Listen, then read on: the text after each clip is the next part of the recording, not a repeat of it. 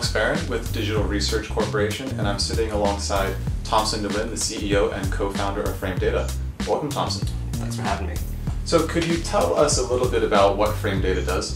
Yeah, Frame Data is a predictive analytics company that takes in user data and predicts forward user behavior. And so, for example, we predict forward when users are about to churn from your application, and we also predict when users are about to upsell or purchase a product. Okay, excellent.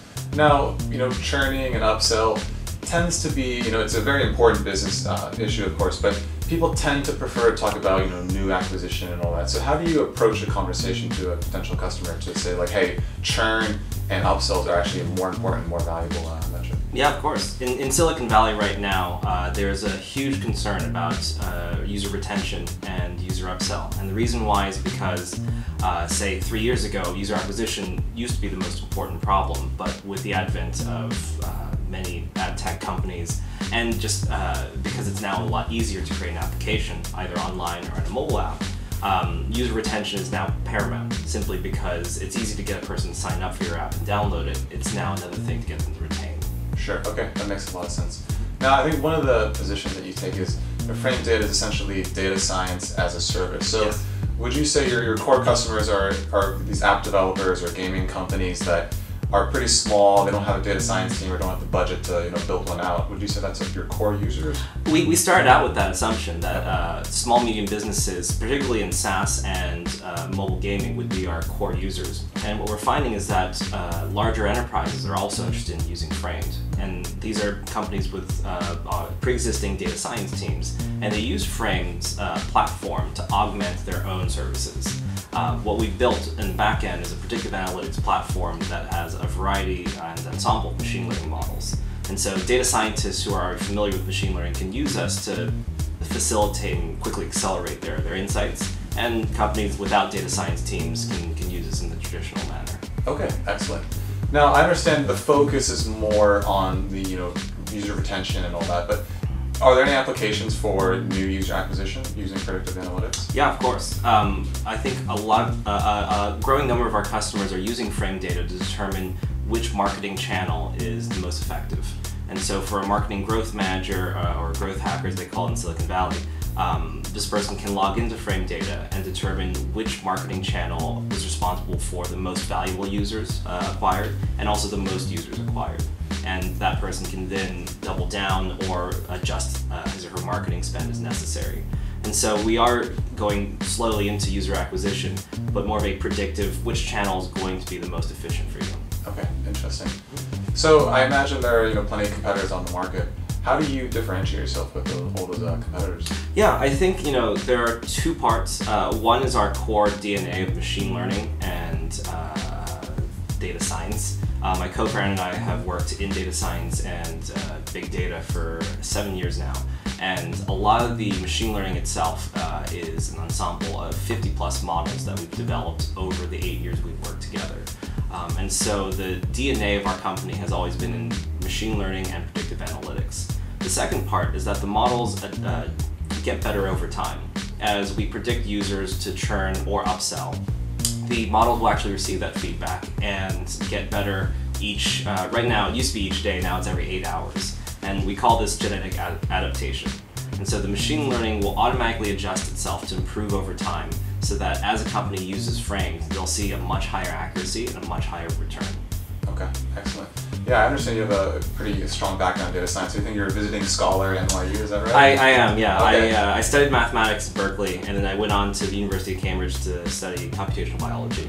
My co-founder studied computer science at UC Berkeley and worked at Microsoft on web office. And so a lot of our background consists of machine learning and big data app development. At NYU, I studied further predicting forward when patients were going to attend hospital for some reason, and that's based off of pre-patient or prehistory outpatient data.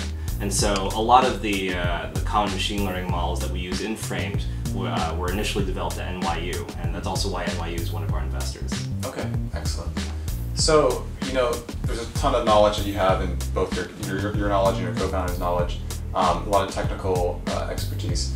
So when you come into a new company and they're on board user retention, predictive analytics, what is like the ramp up to implement Framed and get them going on the platform? Fortunately, we tried to create Frame to be as simple as possible. Right now we're built on 20 different data analytics services, so the onboarding is rather simple. If you use, say, Flurry or Amplitude, or you store your data in Redshift, or let's just say Postgres, you automatically type in where your data is stored, and Frame will automatically pull it in and do some light extract, transform, and load. And the onboarding after that is rather simple. You define which events are your churn events and which events are your upsell purchasing events, and then Frame takes care of it from there. And so we wanted the onboarding process to be as simple as possible to, one, open up the product to not just data scientists and engineers, but product managers and marketers, people who are less technical, but require the technical resources that they desperately need. Sure. Now, can you talk about some of your success stories? Like, is there one that really jumps out? It doesn't have to be a name. It could even just be, a huge impact at a smaller company or less famous company. Yeah, with one of our larger clients, this is a large media company, probably a top 20 media company on the internet. We've been able to define what exactly makes a viral article, and we've been able to define what makes a repeat user. And for those two reports alone, we've been able to increase user retention, and this is repeat viewership, by about 15%. And this is on the order of several million readers. And so this automatically has some clear ROI from their ad business perspective, and it's a great win for both of us. Okay, excellent. Yeah. Now, you were a very busy guy before starting Framed. What finally led you to create Framed, and what came up with what was the inspiration behind the idea? Yeah, at my last startup, Causes, I was the head data scientist, and my co-founder Elliot Block was the principal data engineer. And the two of us worked on data problems at Causes, similar to what we're working on at Framed. Causes was a social network for good started by Joe Green and Sean Parker. And it was a website where you could create a petition or a donation to a nonprofit campaign. And we were tasked with creating the big data machine learning models to predict forward when someone's going to take an action or when someone's going to donate to a nonprofit. And the hardest part about building that big data infrastructure was actually getting people to agree to build internal tooling. And so we found an opportunity in the market where, hey, there's a lot of this friction probably exists everywhere else. Let's just build this and then sell it as a service. Okay, excellent.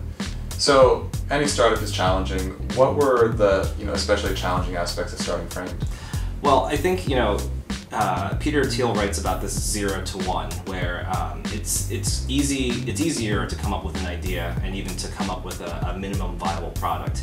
It's another work entirely to find someone to use it and then pay for it and then actually find utility from it. And so getting that first company to use us, to trust us with sending us data, to pay for us, and then actually find utility was probably the hardest part, simply because it required, it's no longer a process of machine learning and computer engineering, but a process of sales and marketing and talking to users. And I think that was one of the core tenets of Y Combinator. We were part of the Winter 2014 class, and the only things they cared about were writing code and talking to users. Okay. Now, going through Y Combinator, could you talk about that experience? I mean, it must have opened up a lot of doors in terms of both investors, but also potential customers, because you have all these great companies that are alumni in your class, and could you talk about that a bit? Yeah, Y Combinator really was a wonderful experience. We were in the Winter 2014 batch, along with 67 other companies. And immediately what we felt was the time urgency of making sure we grew fast enough. Sure, the demo day's coming. That's right, it's 3 months, and the main thing is to grow 10% week over week in some metric. And so we chose user acquisition. And so for Y Combinator, the value really was in the partnership. The partners knew quite a bit about enterprise sales, about product development, and about user experience. And of course, as you say, there's a lot of companies in the network that are more than happy to try your product out. And so they were some of our first customers, first 10 customers, I'd say.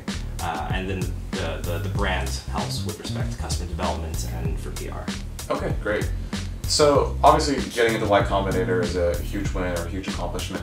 what were some of the other big wins along the way that gave you confidence to keep pushing with this idea? Yeah, of course. I think, while it's great to say that we've been through Y Combinator, the goal is obviously to build a business and to build a product that works. And I think post Y Combinator, we were really proud to announce our seed round, our $2 million seed round with Google Ventures, NYU, and InnovationWorks, a venture fund in China. Some really strong names, and it was a really good point of validation that there was a big opportunity in the market to go into large enterprises and to sell our product to every company that requires predictive analytics. Okay, good stuff.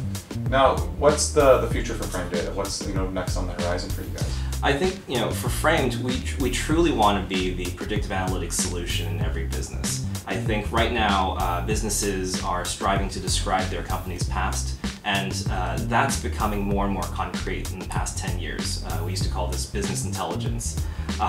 Right now we're seeing this resurgence or insurgence of predictive analytics applications, companies that are able to predict forward user behavior. But I think the future after that is this field of prescriptive analytics. If we know what's going to happen to a user in the future, we can automatically subscribe them to a newsletter, or we can prescribe some sort of marketing intervention to save them.